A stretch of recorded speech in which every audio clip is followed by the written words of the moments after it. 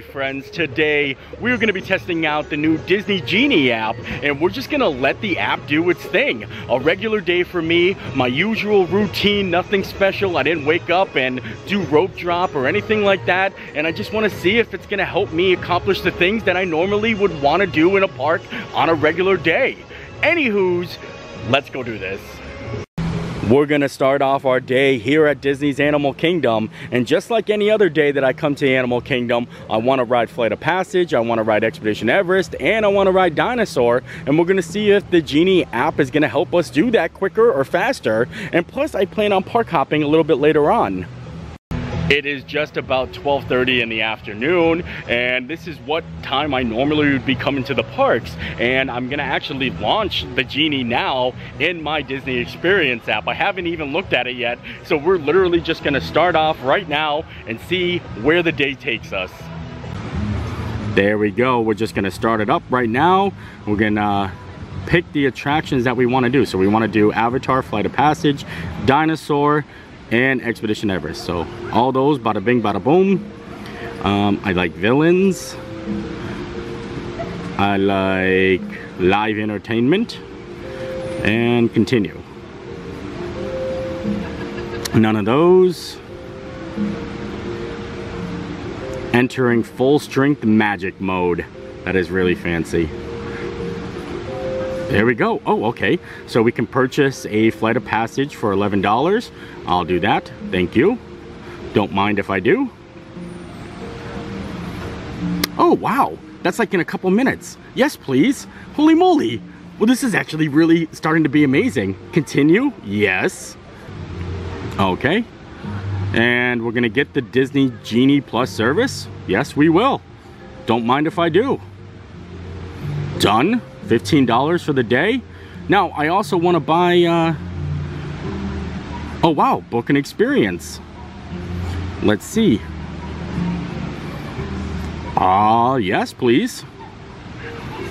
Perfect.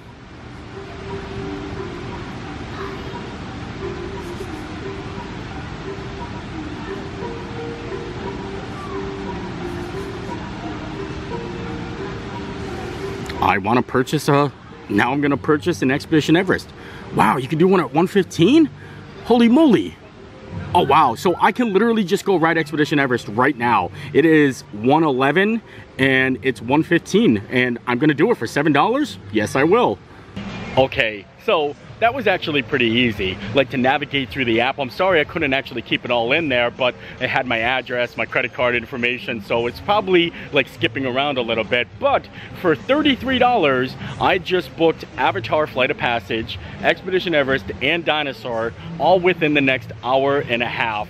And I'm gonna be able to use the lightning lane. I think that is kind of really awesome. I really think it's amazing. Let me know in the comments what you think. $33 and I can ride Flight of Passage, Expedition Everest, and Dinosaur within 2 hours. Like, that is all right. I don't know, I kind of like it, but I couldn't spend $33 every single day. Like, I don't know. We'll see how it goes, but on vacation, I think that is really cool and a great option. It's funny because we did all of that and we didn't even go in the park yet. I kind of did it just hanging out front in this area right here. So I purchased the lightning lane for the Flight of Passage, which is $11, and Expedition Everest, which is $7. So that's just $18 for a one-time purchase. The other $15 is because I bought Genie Plus for the day. So I'm also going to be able to use that to get lightning lanes at other attractions when I park hop, or if I plan on doing other ones here. And I don't know, like I said, for a vacation, I think I would spend $33 to accomplish what I'm about to do in the next hour when I'm on vacation. Not like every single day, but $33 to actually knock out all the things that you would normally not be able to do, I would do it. So here is a look at my lineup. Expedition Everest right now at 115, and then immediately afterwards we get to go ride Dinosaur, and then it recommended me to go get a coffee, which I probably will actually go get a coffee, and then we get to ride Avatar Flight of Passage at 2:45. And I'm not saying it's better than Fast Pass, because nothing is going to be better than the Fast Pass system that we used to have, but this is the times we're living in and this is what we have, so we're going to make the best of it and try to enjoy everything that we can. Oh, it looks like we're just in time for the macaws. Here they come. Oh, coming in hot.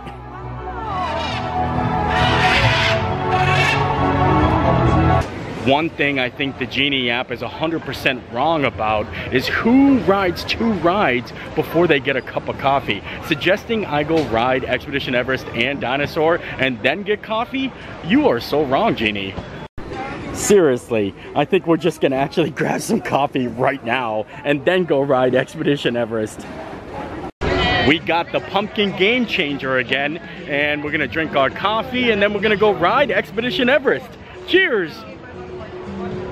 Because we had Expedition Everest and Dinosaur both from 1:15 to 2:15, I kind of pushed it to the very end because I want to see how much we can get done in just about an hour. So we're going to immediately ride this, then Dinosaur, and then just in about 45 minutes, it's going to be time for Flight of Passage. And look at the standby line for Expedition Everest. I really hope that the lightning lane isn't that long. Also, if we end up missing our time for the lightning lane, it'll be interesting to see if they give you that 15-minute leeway. That's how it used to be with the Fast Pass. I mean, if you were a couple minutes late, they would still let you on. So if we don't make it over to Dinosaur by 2:15, it'll be interesting to see if they actually still let us ride. So for a single person, is it worth $7 to skip this whole entire line and just go on into the lightning lane? You have it on that wallet? Look at that. Thank you. There is 0 wait for the lightning lane. Not a single person. We're just walking right on. So our official ride time starts at 1:50, and like I said, we're going to see if we can get over to Flight of Passage by 2:45. That meaning we did Expedition Everest, Dinosaur, and Flight of Passage in 1 hour. And I was able to request front row. Oh no, there's been a tragedy on Expedition Everest. Somebody lost their I'm celebrating button down there. I hope they weren't celebrating something special. Goodbye.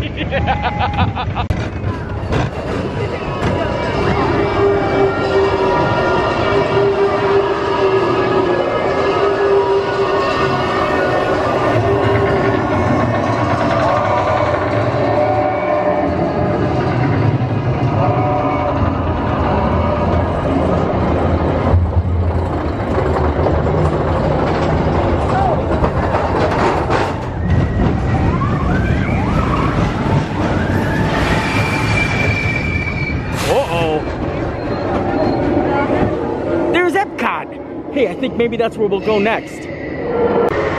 Gotta hang on to the hats for this one. Oh boy.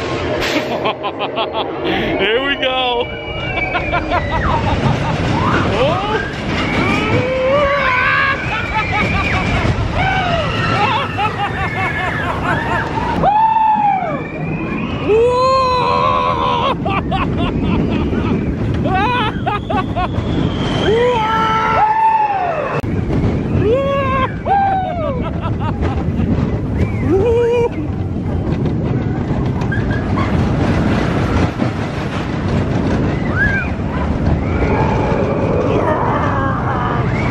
That's the way to start a day. I love it. Ooh, see, other people are liking it too. Now it's time we head on over to Dinosaur and use our next lightning lane. Now this one, I paid the $15 to get Genie Plus, so I can get multiple ones that are on that list. The only ones that you have to pay for, like a la carte, is Expedition Everest and Flight of Passage. Right now, Flight of Passage is a 95-minute wait, and Navi River is 45 minutes, so that is pretty intense. I'm glad that we have the lightning lane for that. I will tell you right now, if I had a family of 5, I would pay $55 for the whole family to skip the line 95 minutes for Flight of Passage. I don't even care if you have to skip the meal for the day. 95 minutes is insane. Or if you actually want to avoid not paying at all, show up for rope drop. Get here super early and rush in. But like I said, me doing this as a day that I would normally do, I don't like to do rope drop that often. So that's why this kind of works out perfect for me, and me being by myself. That is another thing. It is 2:07, so we are going to be able to make our Lightning Lane pass on time, but I'm still going to ask the cast member if there is a grace period. And like I said before, no way do I think Disney Genie is better than Fast Pass. The thing is Fast Pass does not exist anymore, and Disney Genie is what we have now. And I actually like Disney Genie better than nothing at all. And it's still debatable, like I said, whether or not I can actually justify spending this much money on a daily basis. But if I'm on vacation, and that's what Disney is kind of looking to market themselves to, is people that are on vacation.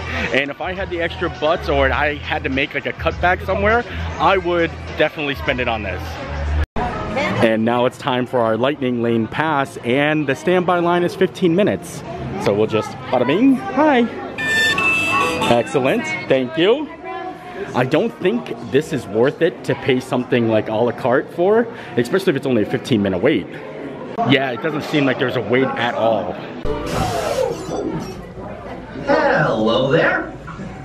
Welcome to our little trans-dimensional joyride, folks. I'm Dr. Seeker, your friendly controller, and a heck of a paleontologist, if I do say so myself. There is like absolutely no line at all to ride Dinosaur. Sometimes it can get busy though, and if you get caught on that day, then the Disney Genie Plus will definitely come in handy. Time travel commencing in T-minus 10 seconds and counting. This is Seeker. Listen up. We've got to get in, grab the Iguanodon, and get out before that asteroid hits. Let's roll!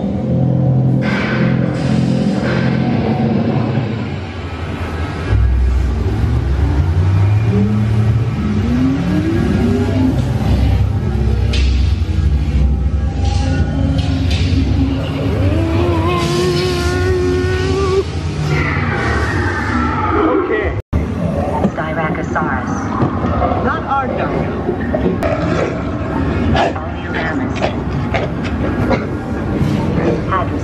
That was amazing. Dinosaur is one of my all-time favorite rides, and if I was on vacation, it was my last day and I was at Animal Kingdom, and that was a 95-minute wait, and I wouldn't be able to ride it before I go, I would pay $20 to skip the line and go right down the Lightning Lane. I mean, I would put that up there as Rise of Resistance. And now, it's not actually on that a la carte menu. I like how I'm calling it a la carte. It's included in the Genie Plus, but for me personally, I think it's a $20 ride. Now let's check back with Genie and see if they have any other recommendations. It's time to head over to Flight of Passage, and just like I thought, we were able to do all 3 rides in under an hour. And I'm not even rushing, I'm kind of just like walking around slowly, and it's telling me to check out Discovery Island Trails, the Boneyard, but I think I want a park hop. So, plan your next park. Tell Disney Genie where you would like to do next. Okay, let's see what this does. I want to go to Epcot. Yeah, I want to go to Epcot today. Let's see, pulling out all the stops. Ooh, I want to do Frozen. I want to do Remy's Ratatouille. I want to do Soarin'. I want to do Test Track. We'll do all those things. Creating your best Disney day. So it looks like we can actually grab Lightning Lane for Soarin'. Oh wow, at 2:40. Holy moly. So that means we can get off Flight of Passage and then literally drive over to Epcot and be able to ride Soarin' right afterwards. I'll take that. Thank you. Look at that. Oh wow. So now we're going to be able to go ride Flight of Passage, and then we're going to hop right on over to Epcot immediately afterwards and not wait in line to ride Soarin'. And I'm going to see if there's other options that I could purchase. Maybe I should see if I can buy a Ratatouille pass. I mean, that would be interesting, but I've already spent $33, so it's not like I want to spend $50 for the whole entire day. I mean, honestly, for one person, it's not that bad, but for a family, some families can't afford that. So let's see if we can buy a Lightning Lane for Remy's Ratatouille. I don't know if they're available. Maybe they're all sold out for the day. Wait a second. What's this? I'm not eligible. It says the guest has reached the maximum number of lightning lane selections allowed for an individual purchase today. So you can only buy 2 lightning lane passes per day. Wow, I didn't know that. See, I had no idea that was even a thing. I didn't know that you're only limited to 2. I didn't do much research into this. I kind of just wanted to go into it blindly so that I can experience how the app works, just for anyone else that actually just picks it up and decides to do it. And yeah, you learn as you go. And now it's time for Flight of Passage, and then we're gonna head to Epcot, and we have a lightning lane already for Soarin' once we get there. Wait time now is 70 minutes, and we're gonna scan and go now.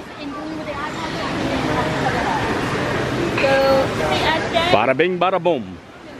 Now we can officially say we've done Expedition Everest, Dinosaur, and Flight of Passage, and did it in 50 minutes, and we spent $33 to do so. So, like I said, I'll leave it into your hands to let me know in the comments whether you think it's worth it or not. You know what I mean? Let me know. Like I said, it's hard for me to say or speak for families because it's just me on my own. And I can tell you, me on my own would not do this all the time. I would do it maybe once a day on vacation. But like, I don't know. Like I said, I would really need to want to get these rides done. And there was no line for the lightning lane. 1. Go ahead and stand. Bada boom. And then lean forward. Thanks. Yep. Hi, how many? 5. Go ahead and stand for me. $11, definitely worth it. Definitely worth it. Sanitize. Thank you. That's right. Please fill all the... Systems ready. Okay. Sealed genetic matching room. Okay, Dr. Stevens, they're ready. We're missing number 7. Can everyone see me? Number 7.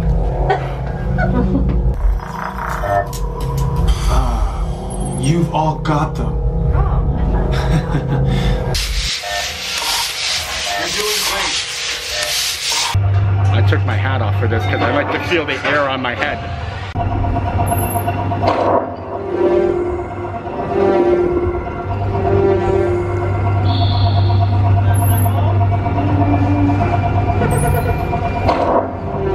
It tickles.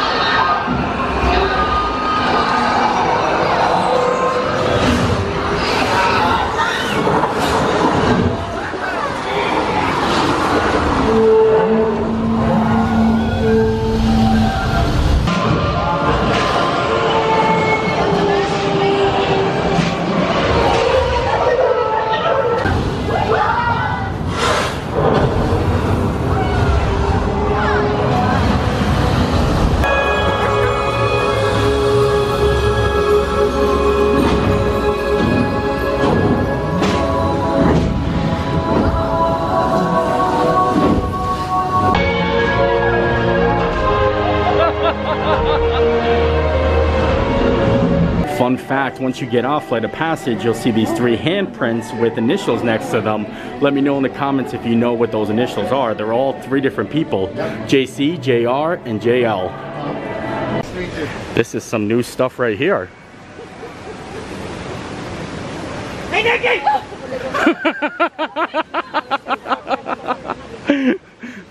It's a new interaction at Flight of Passage. That was awesome just to walk right on Flight of Passage. And I did ask one of the coordinators if there was a window or a time frame in case you miss your lightning lane. And he told me it's best to just make sure you're within your time window. And if you are late, it's on the cast member's discretion if they let you in or not. There's no set, like, you know, allowance. Like, there's no, like, grace period. And it just depends on how the day is going, what the current wait time is, and a little Disney magic maybe. Now it's time, I think, we actually park hop and head on over to Epcot to ride Soarin'. And I don't know if you want to start the clock like when I initially started riding rides, which was 1:50, but now it is actually 3 o'clock. So in an hour and 10 minutes, we knocked out all 3 rides, and we're gonna go to Epcot to ride Soarin'. I really wish Disney Genie Plus could help me with a tram to get to my car so I can get over to Epcot, because it is hot out today and Animal Kingdom has one of the longest parking lots. And we have successfully made it to Epcot. Oh, here comes Monorail Silver leaving Epcot. Well, that was kind of beautiful with the sun, wasn't it? Even though we did make great time, it looks like we might be late for our Soarin' Lightning Lane. And it's so strange because I want to say Fast Pass, or you know what I mean? Like I want to say it, but it's Lightning Lane. And like I said, it's going to be on the cast members' discretion if we're allowed to ride or not. My friend, how are you? Oh, awesome. Like I said, we did make good timing, but the time spent actually getting through the parking lots and to the car actually took up a lot of it. We do need trams back. Oh, here comes a bunch of Soarin' pilots right now. Maybe they'll let me know. Have you ever been at an airport and you got super excited when you seen the pilot walking around? That's exactly how I felt when I just saw the Soarin' cast members walking by Spaceship Earth. How funny is that? We are now officially 5 minutes late for our return time. So hopefully they're gonna let us on. We need a little Disney magic. There's my friend Mike down there. He's waiting for me because we're gonna ride together. And look at him. He's just scoping it out, probably texting me like, hey, where you at? I'm underneath the Soarin' sign. Yeah, I'm just sitting here waiting for you. Oh, he is texting. All right, let's see. I'll go on this side. I'm late. Oh, it let me in. Yes. Oh, wow. Again, one more time at the top, okay? Thank you. It let me in even though I am late. So my official tardiness is 14 minutes. 14 minutes and I still lit up green. So there might be an actual like allowance of time. I mean, who knows? I don't know if there's actually something scripted or there's rules, but hey, 14 minutes is good. And of course we gotta do B1, my favorite. 2 for 1. Another cool thing to point out is now I'm riding Flight of Passage and Soarin' within 1 hour, like back to back. It's kind of cool because they're like the same type of ride. Soarin' to tower. Yeah. We are ready for takeoff.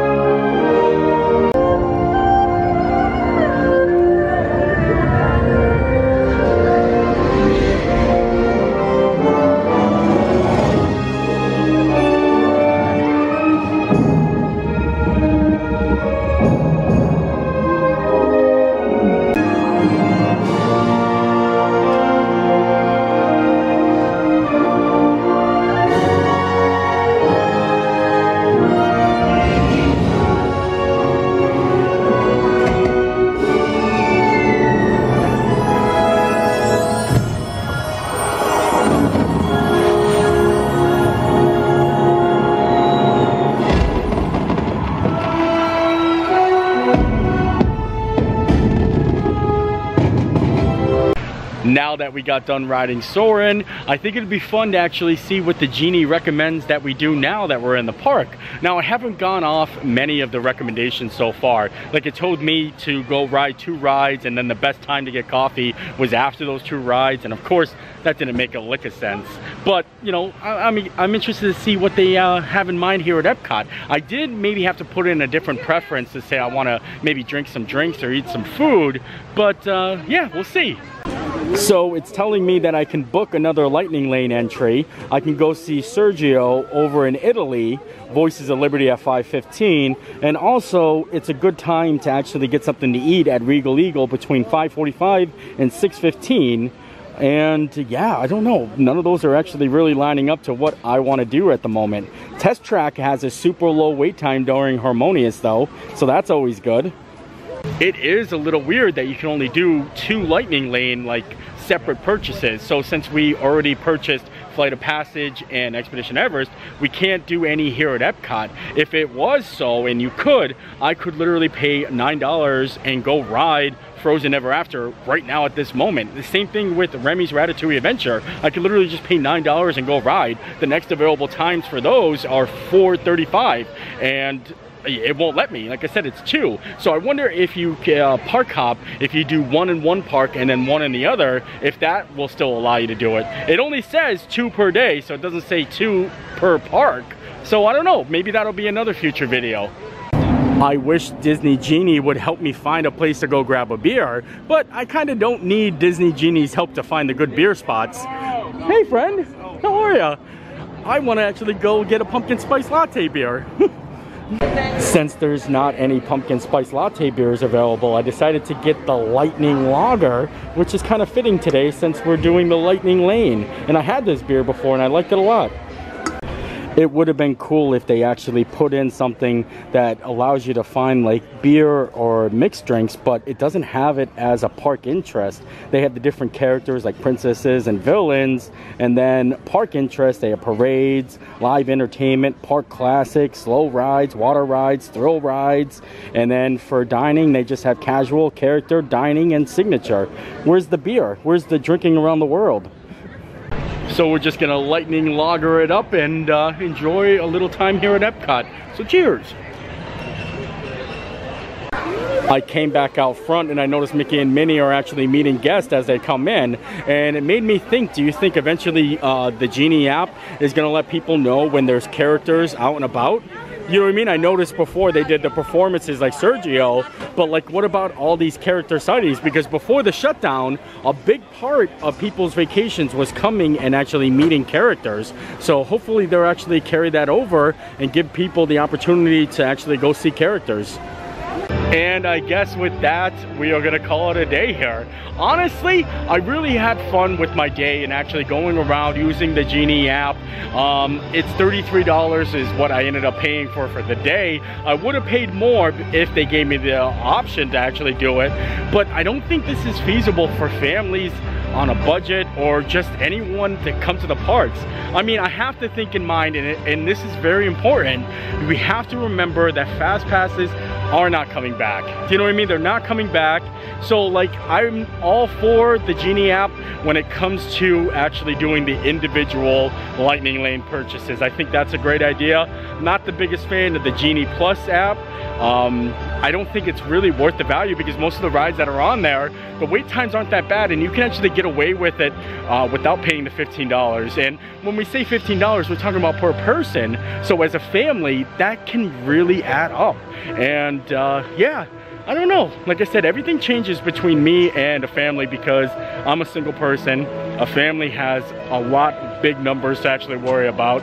And honestly, in the future, I might use it. Maybe I won't use it. It was beneficial to actually accomplish the things that I wanted to do today, but it was beneficial at a price. I had to pay for it. So I hope you enjoyed the video. I enjoyed making it. I think that was my longest outro ever, and we'll see you next time. Bye.